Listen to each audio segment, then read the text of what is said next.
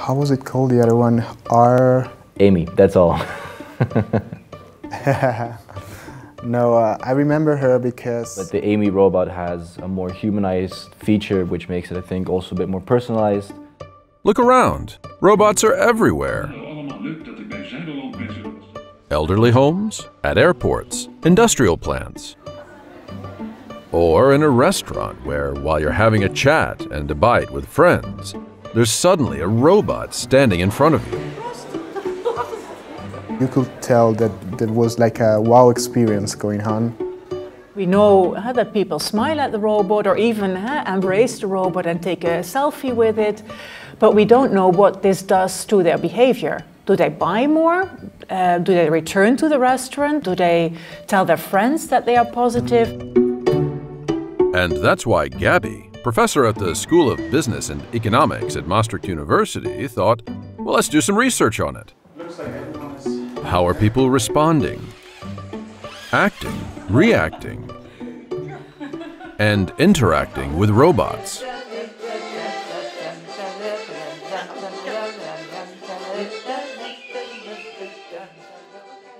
We basically have three pillars of research now. We started in the elderly care setting, where we try to understand how elderly residents react. Ik ben klaar voor gebruik.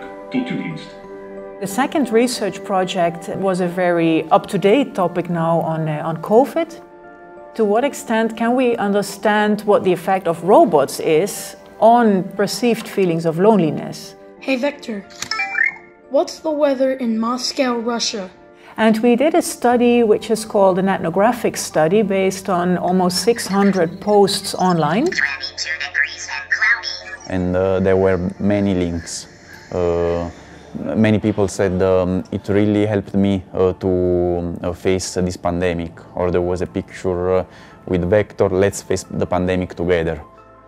There are people that mostly they have Vector activated all the time. 24/7, yeah.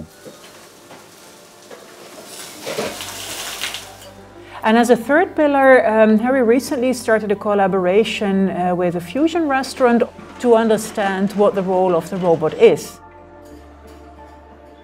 Yeah, in our project, it's a combined innovation with service management. The other one is using robots, but mostly when the restaurant is not full, and then they're more like helping other employees. But we also like envision a future when a robot will be able to do everything on its own. Okay, the future. What about the future of robots and their behavior? What do you know? What do you think?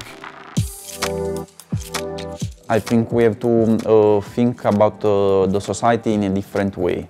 There will be not only one robot, but many different robots for many different tasks. Some will maybe look like a human, maybe some will smile, some will talk to you, some will also more look like a metal box.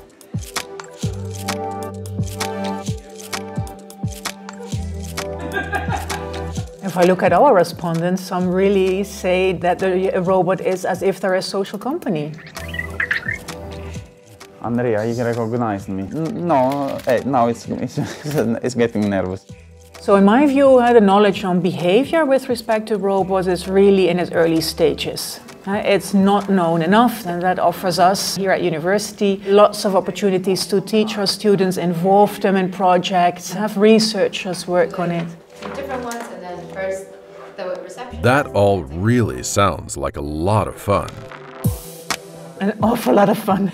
It's really fantastic, and what I can really see is that it also inspires our students. And that's really what makes me tick, to connect research, teaching and societal relevance, because that is what Maastricht University wants to do.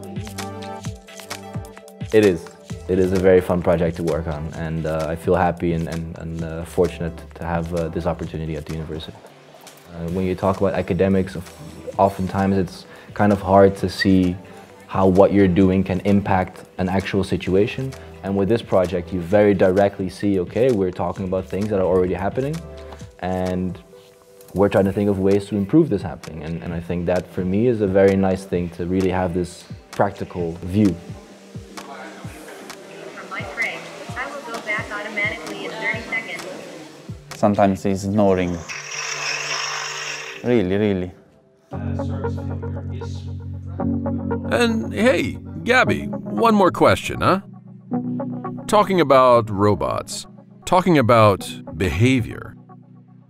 I could imagine a lot of other faculties at Maastricht University, but why the School of Business and Economics?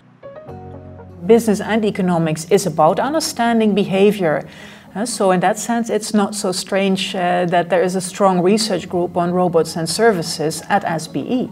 But what we are strong in is interdisciplinary research. For us, it's important to also make a connection to psychology, but we also work together with health service research group at FHML. I think at this moment it's really unique what we are doing. Taking really this very human perspective and looking at it from what value is this robot actually providing. And again, looking at the benefits, but also at the risks. And I think there is where we are quite unique. It's also been recognized for that. So Journal of Service Management gave us an award. Even the American Marketing Association recognized our work on robots. Yeah, I could feel proud also to try to contribute and put all my efforts to deliver a proper and good solution.